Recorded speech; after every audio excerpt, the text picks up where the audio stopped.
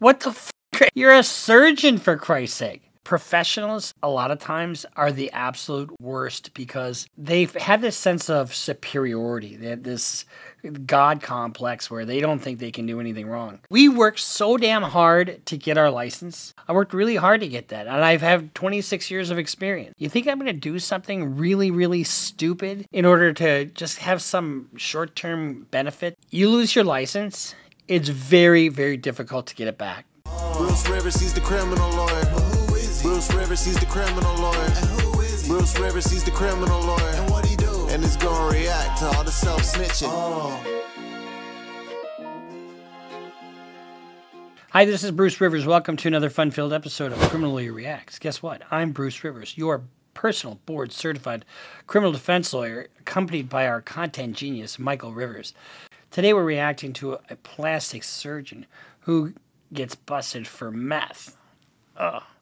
You know, this is brought to you by eSign.com. You know, eSign.com is a very effective way to remotely do business. Did you know that? Let's say you're in the business of being a plastic surgeon and you find yourself in the backseat of a squad car. You call your wife because you need a bondsman and you need a lawyer fast. What does your wife do? Your wife calls a lawyer, and what does the lawyer do? The lawyer's already downloaded the app and he got 3 free signatures a month. And guess what? Now you've got a lawyer on board, because eSign.com is a very effective way to remotely do business. But I use it all the time. I absolutely use it all the time when I have a retainer agreement or a medical document or any kind of other document that I need signed quickly. You know, eSign.com, a very effective way to remotely do business. I haven't seen this, so let's just dive right into it. Professionals, a lot of times, are the absolute worst because they've had this sense of superiority. They have this God complex where they don't think they can do anything wrong. I had a client who was a world-renowned pediatric urologist. Now think about that.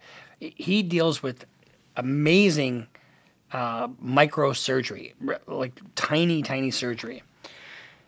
He's in his driveway at like 2 a.m. or so, and he's over .20, and the cops are going to arrest him. Well, you can't arrest me. I have surgery at 6 a.m. Are you fucking kidding me? Are you kidding me? That you can't do that. You know, and I talked to some other doctors that knew him, and they said, you know what? He's sort of better that way. I mean, they know it and they put up with it. I mean, so the doctors do kind of protect their own. So let's get into this. Would you like me to call them and tell them? A Florida plastic surgeon arrested for possession of meth while he's on his way to work to operate on a patient. They're all waiting for me right now. The arrest happened on May 24th, 2022, when officers pulled over Dr. William Wright Adams for a traffic stop in Pinellas County, Florida. So you're a doctor and you get pulled over for a traffic stop. How does your traffic stop get expanded into a search of your vehicle because now you got meth? According to the criminal complaint, the traffic stop was initiated to question Dr. Adams about a 2021 residential burglary. They're lighting them up. Well, it looks like he just pulled over on 31st Street. Let's just think about that for a second. One of the things that the cops have before they pull you over is they have to have reasonable and articulable suspicion of a crime that you committed and that you committed that crime. That's what they need to pull you over. It's a very low standard. If they're investigating a burglary that happened like a year before, how is that give them cause to stop him? Perfect. We can 15 him right away.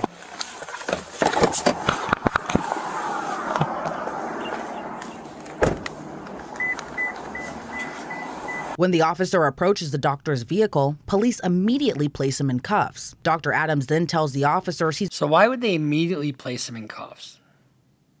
Because he's a suspect in the burglary. But something's not adding up for me here. He's on his way to the operating room for a patient who's about to undergo surgery. And keep in mind, so if they get him into custody, then they can search his vehicle. There's 2 types of basic searches without a warrant. Something in plain view. You know, the automobile exception to the warrant requirement is just that if you're getting arrested, they can search it, do an inventory search of your car. So they don't need any any cause to say, oh, there's a criminal activity going on inside the car, so we need to search it. No, they can do an inventory search. And that's their exception to the warrant requirement. Explain everything, okay? What's going on? I'll explain everything, all right? I'm supposed to be operating right now. Okay, that's fine. This is more important right now. Definitely. All right? The Burgundy, the Kia Sorento, Rosebud, 16 Hoover. Is this too tight to pull your hands? You can work the second set. Operating where at? Operating where at? You said I'm you plastic surgeon. Okay, where at? My office Where's that at? on 9th Avenue North. 940.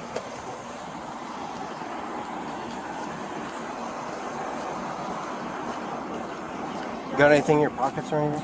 I don't think Something tells me that they had a lot more information about him doing this than just this little traffic stop. so. I'll check. Authorities then place him in the backseat of the police squad car, then proceeds to search Dr. Adams' vehicle. His cell phone's right there, his bag's right there, and just ask him what he wants to do with his car. Yeah, I want to grab The bag. bag, phone.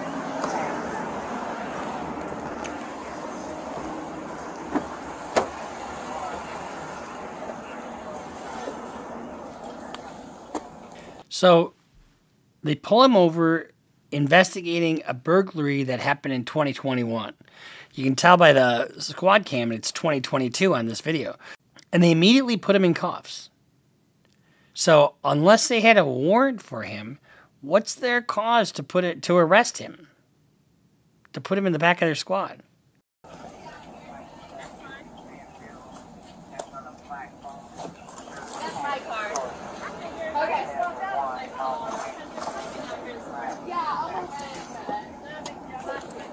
Definitely searching that.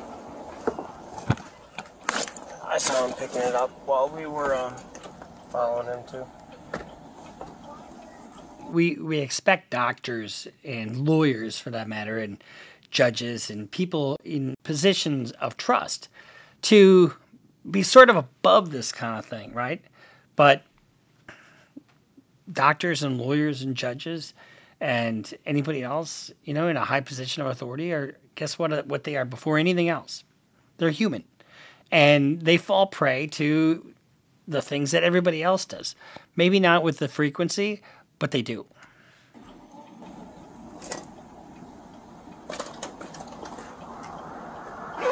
Uh-oh. Stethoscope. Shortly after, the officer pulls a backpack from Adams' car. But when the officer goes to speak to Adams, the Florida doctor urges the officer that his patient is waiting for him. We want somebody to come and pick up your car because we're parked on 31st Street. It's Right. a busy street. I mean, So, I'm not sure what's going on. okay. Well, I'd love to talk to you.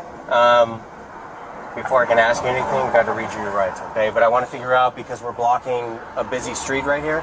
You're putting somebody to sleep right now for me to operate on. Okay. So I have to call Would you them. like me to I call them can't be and there. tell them? Or are they going to do... Yeah, call them and tell them I'm being arrested for meth. But is he being arrested for meth or something else? do that when you show up? They're all waiting for me right now. Okay, so are they doing the medicine prior to you showing up? Sedation, probably somewhat. Usually. Yes or no? Because I'll make a call over there. Yes, please call. Okay. Police then make a call to Dr. Adams' office to let his staff know not to put the patient under anesthesia and to have someone from the office pick up his vehicle. Just tell them not to sedate the next person. Is there somebody that can pick up your car, or are we just going to tow it? Yes, there is. And here's the downfall of this kind of stuff. It fucks with your freedom. It fucks with your finances. It fucks with your health. And it fucks with your professional life. I mean, he's going to get his ticket yanked for that. Okay. Who is it? Just tell them if somebody just come pick up the car, they'll do it. There's more than enough people. Are you saying from someone from the office? Yeah, there's more than enough. He's saying there's more than enough people at the office to come and pick up the car. The officer then attempts to question Dr. Adams, but he refuses and asks for a lawyer. I know you. And what happens when that happens? You got to cease all questioning the minute he asks for a lawyer. Probably have no clue what's going on right now, but I think you have a perspective of what I'm going to bring up that I'd appreciate statements for. That's up to you. I want to ask you specific questions, but before I do that, I have to read you your rights. Okay? We do that with everyone that's in custody. Okay? Okay. All right? You have the right to remain silent. Anything you say can or will be used against you in a court of law. You have the right to talk to a lawyer and have him or her present with you while you're being questioned. If you cannot afford to hire a lawyer, one will be appointed to represent you. What are the two things that require the Miranda? You guys should know this by now. Two things: in custody and interrogation. You know, people say, oh, you know, they never read me my rights. Well, if they're not asking you any questions, they don't have to. But if they want to elicit a response from you, they have to read you your rights if you're in custody. You could decide at any time to exercise these rights and not answer any questions or make any statements. Do you understand each of these rights I have explained to you? Yes, sir. Having these rights in mind, do you wish to talk to me now? My attorney, Kevin Hazlett. Okay. You want your attorney present? Yes, sir. Okay. While police wait to hear back from Adams's lawyer, they continue searching inside the doctor's backpack, where the officer locates a glass pipe and later small bags containing crystal meth, after the officers bag up their evidence. Then authorities are eventually able to get in touch with the doctor's lawyer, who tells his client to hang tight. We're going to invoke your rights against self-incrimination. This is not the time to tell your story. There will be a time. This is not that time. So I have invoked your rights against speaking to them. We'll have an opportunity to speak to the right people at the right time. Just today is not the time. So I'm going to ask you not to answer any more of the questions. They're not going to ask you any more questions.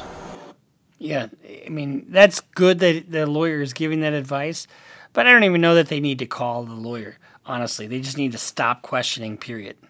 I would ask, Bill, that you don't voluntarily want to explain what happened, because there'll be a time for that. Do you understand? If they Mirandize you and you invoke your Fifth Amendment right against self-incrimination and ask for a lawyer, then what happens? If you all of a sudden say something on the way to the jail that they didn't ask, that can be used against you. Understand that, Bill? Yes, sir. Okay, so let's assume that you've been given propofol and you can't talk. Okay, so just say nothing. Let's go ahead and just I'll connect with you. I will get you bonded out of jail this afternoon. It will take probably till 3 or 4 o'clock today. They've got to book you. They've got to take you. This process takes some time. So, Meanwhile, he's probably got a whole list of patients that are all lined up. So which he's going to have to reschedule, and he's probably going to get some kind of order prohibiting him from practicing, I would bet. Okay. And then at the appropriate time, we will talk to the people that need to hear your story, okay? Yes, sir. Meaning the jury. To the arrest report, a co-defendant told authorities Adams hired him to rob an ex-boyfriend's home and retrieve property Adams said was gifted to him. The report goes on to state security surveillance video captured what looked to be Adams's vehicle driving by the victim's home. And 2 neighbors spotted a man in teal scrubs and a person in a cowboy hat. What the fuck are you doing? What the fuck? You're a surgeon, for Christ's sake. You're a plastic surgeon. You got a nice practice. What are you doing burglarizing somebody's fucking home? Over what? Over what? Who knows? I mean, it's just stupid. You know, people f themselves up over stupid shit like this guy just did. I mean, I just can't even believe it. Records show Adams was later charged with possession of methamphetamine and drug paraphernalia, as well as if burglary wasn't enough. Now you signed up for a fucking meth charge. You know, whenever if you got some exposure and you get pulled over and all of a sudden you got something else going on, it's just no good. I mean, I cannot believe a doctor would put himself in that much of harm's way. But what did I say before?